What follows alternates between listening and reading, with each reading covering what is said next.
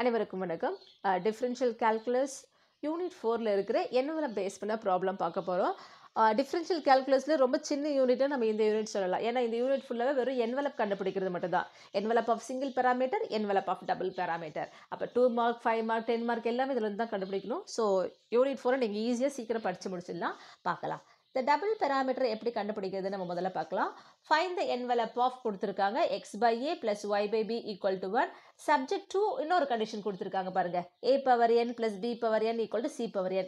இது ரெண்டுத்துல எது காமனாக இருக்குது? ஏயும் பியும் இருக்குது. அப்போ ஏயும் பியும் தான் பேராமீட்டர். சில டைம் குவேஷன்லேயே கொடுத்துருப்பாங்க வேர் a and b R parameters கொடுத்துருப்பாங்க. இங்கே அது கொடுக்கறதுக்கு பதிலாக வேர் c is a constant கொடுத்துருக்காங்க. அப்போ c-யை விட்டுட்டு ரிமைனிங் இருக்கிற இந்த ஏயும் பியும் தான் பேராமீட்டர். அப்போ ரெண்டு ஈக்குவேஷன் கொடுத்துருக்காங்க பாருங்க, ஏபி இருக்கிற மாதிரி ரெண்டு ஈக்குவேஷன் இருக்கு. அப்போ இது என்வலப் ஆஃப் 2 பேராமீட்டர்ஸ் நம்ம கண்டுபிடிக்க போறோம்னு அர்த்தம். ஸோ ஃபர்ஸ்ட் ஈக்குவேஷன் என்ன இருக்கு? given x by a plus y by b equal to 1. இதை நம்ம ஈக்குவேஷன் 1 எடுத்துக்கலாம். இன்னொன்று கொடுத்துருக்கிறது a power n plus b power n equal to c power n. இது இன்ஜினியரிங் மேத்ஸ் 1ல காமனாக இருக்கிற போர்ஷன் தான். யாருக்கெல்லாம் இந்த டாபிக் இருக்கோ அவங்க இந்த காணொலியை பயன்படுத்திக்கலாம். ஓகே, இதை நம்ம டிஃப்ரென்ஷியேட் பண்ணும்போது நான் டிஃப்ரென்ஷியேட் வித் ரெஸ்பெக்ட் டு ஏ பண்ண போகிறேன். ஏவை பொறுத்து பண்ணும்போது ஏயும் பியும் தான் ஒன்றுக்கு ஒன்று இருக்கிற ரிலேஷன். இந்த இடத்துல எக்ஸு ஒய்யை கான்ஸ்டண்டாக தான் நம்ம ட்ரீட் பண்ணணும். ஓகே, அப்போ நம்ம என்ன பண்ணோம்? டிஃப்ரென்ஷியேட் வித் ரெஸ்பெக்ட் டு ஏ பண்ணுறோம். எதை பொறுத்து டிஃப்ரென்ஷியேட் பண்ணுறோம்? ஏவை பொறுத்து தான் டிஃப்ரென்ஷியேட் பண்ணுறோம். ஏ வந்து ஏக்கும் பிக்கும் தான் ரிலேஷன் இருக்குது. அப்போ ஏயை பொறுத்து ஏவையே டிஃப்ரென்ஷியேட் பண்ணால் ஒன்றுன்னு ஆகிடும். பிஏ ஏவை பொறுத்து பண்ணும்போது டிபி பை டிஏ பண்ணணும். ஓகே, இதில் இன்னொரு முக்கியமான விஷயம் நமக்கு தேவைப்படுது டிஃப்ரென்சியேஷன் சொல்கிறதுக்கு. இப்போ 1/xை நம்ம எப்படி டிஃப்ரென்ஷியேட் பண்ணுவோம் ஞாபகம் இருக்கா உங்களுக்கு? எக்ஸை பொறுத்து டிஃப்ரென்ஷியேட் பண்ணும்போது எக்ஸ் பவர் இதை -1ன்னு ரைஸ் பண்ணிட்டு பண்ணுவோம். அப்போது நம்ம டிஃப்ரென்ஷியேட் பண்ணும்போது -1 × x பவர் -2 வரும். ஓகே, நீங்கள் இந்த ரிசல்ட்டை ஞாபகம் வச்சுக்கலாம். 1/xஐ எக்ஸை பொறுத்து டிஃப்ரென்ஷியேட் பண்ணும்போது -1/x². இந்த ரிசல்ட்டை தான் இப்போ நம்ம அப்ளை பண்ண போகிறோம். ஓகே, இப்போ நான் எதை பொறுத்து டிஃப்ரென்ஷியேட் பண்ண போகிறேன்?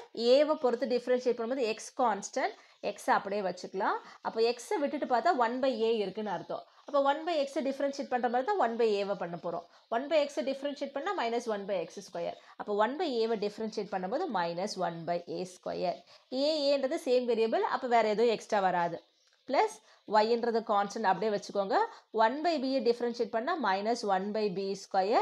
நான் சொன்னேன் இல்லையா, ஏவும் பியும் தான் பேராமீட்டர். அப்போ ஏக்கும் பிக்கும் தான் ரிலேஷன் இருக்குது. அப்போ எப்பெல்லாம் பியை டிஃப்ரென்ஷியேட் பண்ணுறோமோ மறக்காமல் டிபி பை டிஏ நம்ம எழுதணும். ஓகே, ஸோ இப்போ நமக்கு DP equal to right hand சைடில் கான்ஸ்டன்ட் இருக்குது, அதை டிஃப்ரென்ஷியேட் பண்ணால் 0. நம்மளோட எய்ம் டிபி பை டிஏ கண்டுபிடிக்கிறது தான். ஒரு term into second term. DP by DA இருக்கிற டேர்மை மட்டும் லெஃப்டில் வச்சுக்கலாம். இப்போ plus into minus Y by பி² into DP by டிஏவை லெஃப்டில் வச்சுக்கலாம்.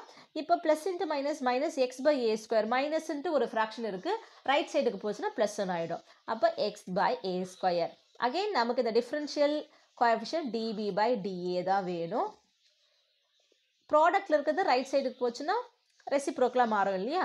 அப்போ X by ஏ² into b² by y.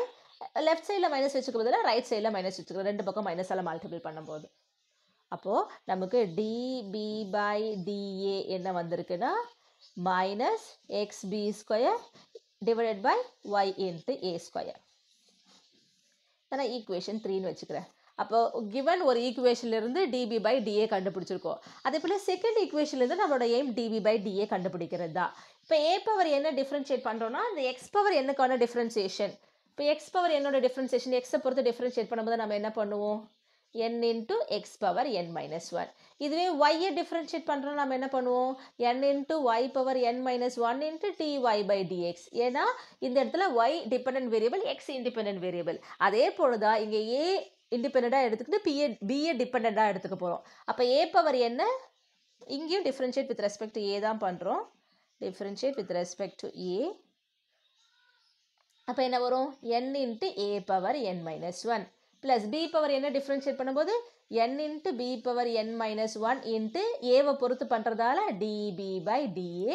Right சைடில் இருக்குது சி கான்ஸ்டன்ட்னா சி பவர் என்னும் கான்ஸ்டன்ட் தனியாக இருந்துச்சுன்னா டிஃப்ரென்ஷியேட் பண்ணால் 0. நம்மளோட எய்ம் டிபி பை டிஏ கண்டுபிடிக்கிறது தான். So n × b power n-1 into DP by டிஏவை லெஃப்டில் வச்சுக்கிறேன். plus n into a power n minus 1 right கொண்டு போனால் minus n into a power n minus 1. ரெண்டு பக்கம் ப்ராடக்டில் இருக்க என்ன கேன்சல் பண்ணிடலாம். அப்போ db divided by dA equal to minus a power n minus 1 divided by b power n minus 1. Equation 3யும் 4யும் பாருங்களேன், ரெண்டுமே db by dA தான். அப்போ லெஃப்ட் ஹேண்ட் சைடு ஈக்குவலாக இருக்கிறதுனால ரைட் ஹேண்ட் சைடு ஈக்குவேட் பண்ணிக்கலாம் நம்ம. So 3 and 4 implies minus xb square divided by ya square equal to minus a power n minus 1 divided by b power n minus 1. ரெண்டு பக்கம் இருக்கிற மைனஸை நம்ம கேன்சல் பண்ணிடலாம். ரெண்டு ஃப்ராக்ஷன் இல்லையா, எப்பவுமே ரெண்டு ஃப்ராக்ஷன் ஈக்குவலாக இருக்குதுன்னா அந்த fraction equal to some constant அர்த்தம். அதுக்கு முன்னாடி நம்ம என்ன பண்ணலான்னு பார்க்கலாம். ஸோ மைனஸை கேன்சல் பண்ணிடலாம். எக்ஸ் பை ஒய்யை நான் வச்சுக்கிறேங்க. மீது பி இந்த கான்ஸ்டன்ட்டில் ஒரு பக்கம் நான் கொண்டு போகிறேன். எப்படி அந்த ஒரு ஃபார்மேட்டு கொண்டு வரேன்னு பாருங்கள். இந்த பி ஸ்கொயர் போச்சுன்னா டினாமினேட்டரில் மல்டிபிள் வந்துடும் இல்லையா, B power n minus 1 into B square. நியூமினேட்டரில் a power n minus 1 இருக்குது, ஏ ஸ்கொயரை கிராஸ் மல்டிபிள் பண்ணும்போது நியூமினேட்டருக்கு போயிடும். அப்போ பவர் என்ன பண்ணிக்கலாம், பவரை நம்ம ஆட் பண்ணுவோம். A power n minus 1 plus 2, இங்கேயும் B power n minus 1 plus 2. அப்போ என்ன கிடைக்குது நமக்கு, a power n plus 1 divided by b power n plus 1. ஆக்சுவலாக நமக்கு கிடச்சிருக்கிறது x by y equal to a power n plus 1 by b power n plus 1. ஆனால் நம்ம எப்பவுமே இந்த மாதிரி வச்சக்கூடாது. இந்த given equation x ஏல இருக்கும்போது பாருங்கள், எக்ஸுக்கு கீழே தான் ஏ இருக்குது, எக்ஸும் ஏவும் தான் ஒரு டேர்மாக இருக்குது, y by b தான் ஒரு டேர்மாக இருக்குது. அப்போ எக்ஸும் ஏவும் ஒரு ஃப்ராக்ஷனாக கொண்டு வர பார்க்கணும். ஓகே, அப்போ இந்த a power n plus 1 left கொண்டு வந்தால் டிவிஷன் வந்துடும், இந்த y ரைட்டு கொண்டு போனால் நியூமரேட்டருக்கு போயிடும். ஸோ திஸ் சிம்ப்ளைஸ் நான் என்ன எழுத போகிறேன்னா, x divided by a power n plus 1 equal to y divided by b power n plus 1. இதை நான் 5ன்னு எடுத்துக்கிறேன். ஓகே, எப்பவுமே ரெண்டு ஃப்ராக்ஷன் ஈக்குவலாக இருக்குதுன்னா they are equal to some constant அர்த்தம். அந்த கான்ஸ்டன்ட்டை நம்ம ஃபைண்ட் அவுட் பண்ணுறது தான் நம்மளோட எய்ம். ஓகே, அந்த கான்ஸ்டன்ட் எப்படி ஃபைண்ட் அவுட் பண்ண போகிறோம்னா, இந்த கிவன் 2 ஈக்குவேஷன் இருக்குல்ல, ஈக்குவேஷன் 1 2 அந்த ஃபார்மேட்டில் கொண்டு வந்து தான் நம்ம வேல்யூ கண்டுபிடிக்க போகிறோம், அதாவது கான்ஸ்டன்ட்டை கண்டுபிடிக்க போகிறோம். ஸோ எப்படி கண்டுபிடிக்கிறதுன்னு பார்க்கலாம். ஈக்குவேஷன் 1 என்ன இருக்குன்னா, எக்ஸ் டிவைடட் பை ஏ தான் இருக்குது, அதே போல் y டிவைடட் பை b தான் இருக்குது. ஸோ இந்த ஃப்ராக்ஷனை நான் ரீரைட் பண்ண போகிறேன். இந்த 5 அப்படியே இருக்கட்டும். இங்கே ஈச் ரேஷியோவை தான் நம்ம இந்த ரீரைட் பண்ணுறோம். அப்போ each ratio equal to x by a power n plus 1 நான் என்ன எழுதுறேன், a power n into a எழுதலாம். அதே போல் y by b power n plus 1 b power n into b எழுதலாம். எனக்கு x by a வேணும் இல்லையா, இந்த டிவிஷனில் இருக்கிற a நான் நியூமரேட்டர் கொண்டு போயிடுறேன். So this simplifies x by a divided by a power n எழுதலாமா பாருங்கள். இந்த டினாமினேட்டருக்கு என்ன கீழே கொண்டு வந்து n into a power n வந்துடும். ஓகே, இங்கே வரும்போது y by b divided by b power n. அதே போல் ரெண்டு ரேஷியோ ஈக்குவலாக இருந்துச்சுன்னா அதை நம்ம நியூமரேட்டர் ஆட் பண்ணும்போது டினாமினேட்டரை ஆட் பண்ணால் ஒரு நியூ ரேஷியோவை ஃப்ரேம் பண்ணலாம். இதுக்கு நான் உங்களுக்கு ஒரு எக்ஸாம்பிள் சொன்னால் உங்களுக்கு ஈஸியாக புரியும்.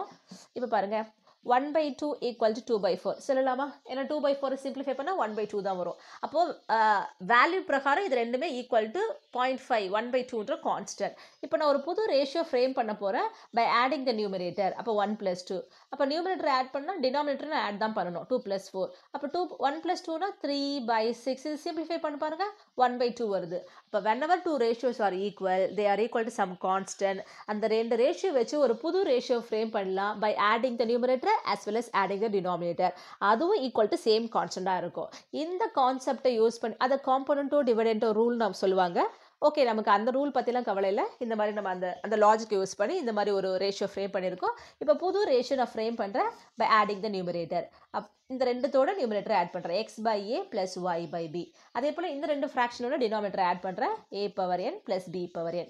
இப்போ நியூமரேட்டர் பாருங்கள், டினாமினேட்டரையும் பாருங்கள். ஸோ நியூமரேட்டர் வந்து பார்த்தீங்கன்னா இந்த ஈக்குவேஷன் 1ல் இருக்கிற மாதிரி இருக்குது. அப்போ x by a plus y by bக்கு பதிலாக 1 ரீப்ளேஸ் பண்ணலாம். டினாமினேட்டரில் இருக்கிற a power n plus b power nக்கு பதிலாக c power n நம்ம ரீப்ளேஸ் பண்ணலாம். அப்போ நமக்கு அந்த தேவையான கான்ஸ்டன்ட் கிடச்சிடும். Okay, so 1 divided by c power n இங்கே என்ன பண்ணியிருக்கோம், by using 1 and 2 given equations தான் ரீப்ளேஸ் பண்ணியிருக்கோம். அப்போ ஆக்சுவலாக இது ஈச் ரேஷியோ ஈக்குவல் தான் 1/c power n. therefore 5 implies நாம் என்ன சொல்லலாம் அப்படின்னா, x by a power n plus 1 equal to y by b power n plus 1. இந்த ரெண்டு ratio equal to 1/c power n என்ற கான்ஸ்டன்ட். அப்போனா என்ன அர்த்தம்? இந்த ratio equal to 1 by C power n, again இந்த ratio equal to 1 by C power n. இதில் இருந்து எக்ஸ் ஏபியோட வேல்யூ நம்ம கண்டுபிடிக்க போகிறோம். அந்த பேராமீட்டரோட வேல்யூ கண்டுபிடிச்சி கிவன் ஈக்குவேஷனில் 1லையோ இல்லை 2லையோ ரீப்ளேஸ் பண்ணி சிம்பிளிஃபை பண்ண போகிறது தான் என்வலப்பை கண்டுபிடிக்கிறதுக்கான ரூல். ஸோ இதுலேருந்து AB கண்டுபிடிக்கலாமா? So this implies x by a power n plus 1 equal to 1 by c power n. அதே போல் y by b power n plus 1 என்ற கான்ஸ்டன்ட்டும் 1 by c ஃப்ராக்ஷனும் 1 by c power n என்ற கான்ஸ்டன்ட்டுக்கு ஈக்குவலாக இருக்குது. நம்மளோட எய்ம் a கண்டுபிடிக்கிறது தான். So இது ரெண்டுத்துலேருந்து cross multiple பண்ணிக்கலாம். அப்போ x into c power n equal to a power n plus 1. இப்போ a மட்டும் வேணும்னா இங்கே என்ன பவர் இருக்கோ அதனோட ரேடிக்கல் பவர். இப்போ a ஸ்கொயர் இருந்தால் டேக்கிங் ஸ்கொயர் ரூட் எடுக்கிற மாதிரி n plus 1னா n plus 1th root எடுக்க போகிறோம். அப்போ இதுலேருந்து x equal to x c power n the whole power 1 by n plus 1 அந்த ரூட் எடுக்கும்போது இப்படி வந்துடும். இதே போல் இங்கே அதே போல் தான் கிராஸ் மல்டிபிள் பண்ணுங்கள். y into c power n equal to b power n plus 1. இதிலிருந்து பவர் என்ன இருக்கோ 1 by n கொண்டு வந்தீங்கன்னா இந்த பவர் கேன்சல் ஆகிட்டு b கிடச்சிடும். அப்போ b equal to y into c power n the whole power 1 by n plus 1. Okay, so ஏயோட value கண்டுபிடிச்சிட்டோம், பியோட வேல்யூ கண்டுபிடிச்சிட்டோம். இப்போ ப்ராடக்ட்டில் இருக்குது அப்படின்னா தனித்தனியாக அதுக்கு பவர் இருக்குன்னு அர்த்தம். ஓகே, அப்போ ஏக்கு பவர் என்ன இருக்குன்னா X power 1 by n plus 1 into சிக்கு 2 பவர் இருக்கும்போது மல்டிபிள் பண்ணிக்கணும். அப்போ C power n by n plus 1. அதே போல் தான் பி என்ன வரும்னா y power 1 by n plus 1 into C power n by n plus 1. இதை நம்ம 1லேயும் சப்ஸ்டியூட் பண்ணலாம், 2லேயும் நான் சப்ஸ்டியூட் பண்ணலான்னு சொன்னேன். எப்பவுமே வெறும் பெராமீட்டர் மட்டும் இருக்கு இல்லையா, ஈக்குவேஷன் 2 அதெல்லாம் சப்ஸ்டியூட் பண்ணுங்கள், அதுதான் ஈஸியாக இருக்கும். 2 implies a power n plus b power n equal to c power n. So ஏக்கு பதிலாக நம்ம சப்ஸ்டியூட் பண்ண போகிறோம். ஸோ அப்போ என்ன வருதுன்னு பாருங்கள். ஏக்கு பதிலாக X power 1 by n plus 1 into C power n by n plus 1. இதுக்கு மொத்தமாக சேர்த்து த ஹோல் பவர் n இருக்குது. அதே போல் தான் இங்கேயும். ஸோ பிக்கு பதிலாக y power 1 by n plus 1 into C power n by n plus 1 மொத்தமாக சேர்த்து த ஹோல் பவர் n இருக்குது, சி பவர் n. ப்ராடக்டில் இருந்துச்சுன்னா தனித்தனியாக பவர் கொடுக்கலாம் நாம் என்ன. அப்போ n இன்ட்டு நீங்கள் கொடுக்கும்போது இந்த பவரோட இந்த பவரை நம்ம மல்டிபிள் பண்ணிக்கணும்.